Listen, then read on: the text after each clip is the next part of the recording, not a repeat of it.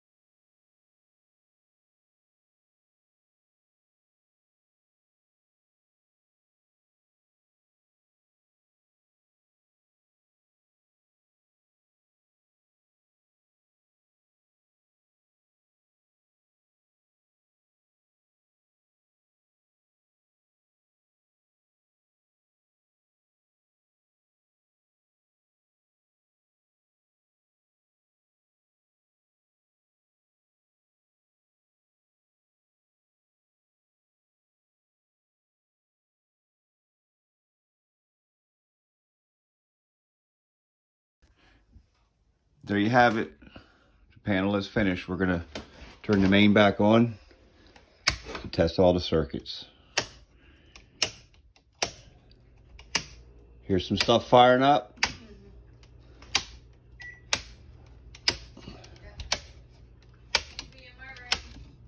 Should be good. There's the panel with the cover installed. And always make sure that everything's labeled properly. And then you can call that a done job.